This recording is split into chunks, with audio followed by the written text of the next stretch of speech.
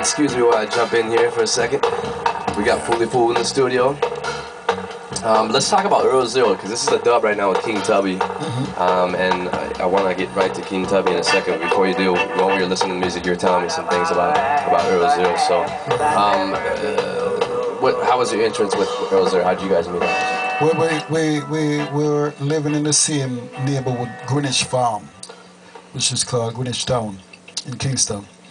And that's how, because when Syndicate, when we were together, the band was formed in Greenwich Farm, and then Earl Zero was living a couple street down from us. So these guys, young guys, used to come around and, music, word spread around. Yeah, man, there's a band down there, man. And so these little guys used to come around. Earl Zero, Philip Fraser, Prince Freedom, the Freedom Sound. Yeah, Bertram, those guys. But you have to remember, these guys they was singing with them like a guitar in street corners. It was like, these guys was artists yet. These guys was just singing, guitar. So anyhow, so that's how we get to meet Earl Zero, and come around and listen to the band, and then, start saying, hey man, I can sing some song, man, and that's it, And the song that Earl Zero wrote, you were just telling me about, None Shall Escape.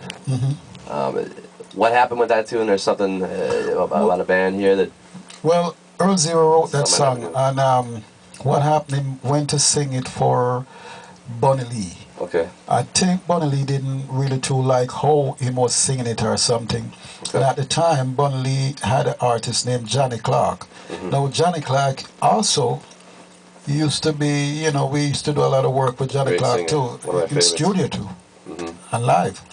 And then he had Johnny Clark redo the vocally and then make it more popular, and it was a very popular song. And then, many years after, a group here did it over and called it Egyptian Reggae, which sell like a million or 2 million copy some places. What was the name of that group?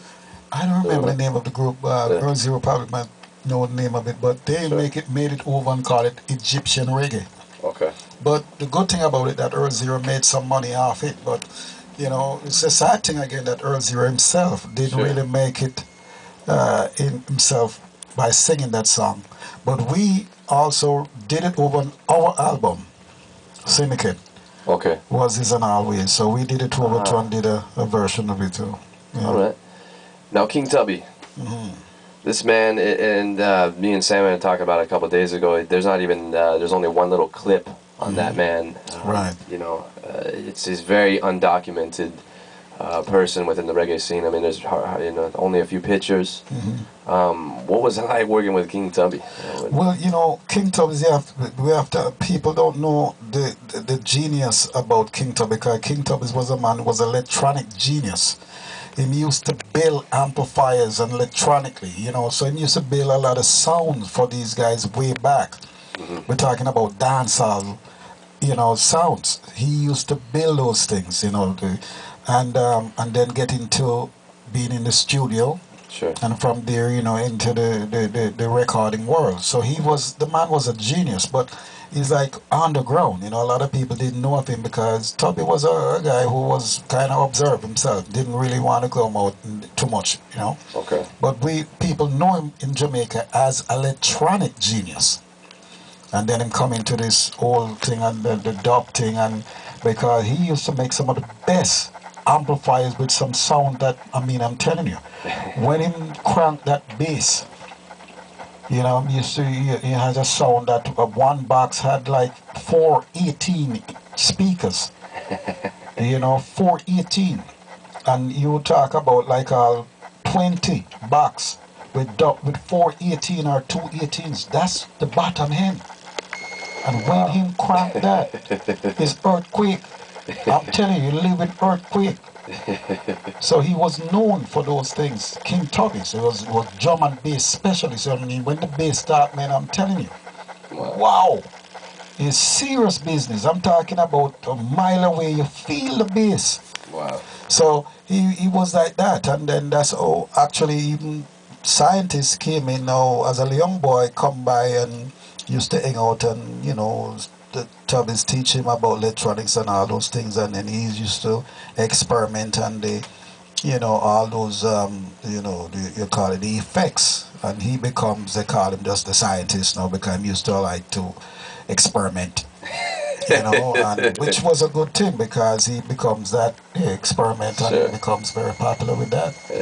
Yeah, music is a very experimental thing. But King Tubbies was just, I would like to see more say about King Tubbies, about him, but because a lot of people really don't get a chance to really know of this great man work electronically, and what he brings to also with the dub section there as far as the Jamaican music go, from these days. So it would be nice to have something more documented about him.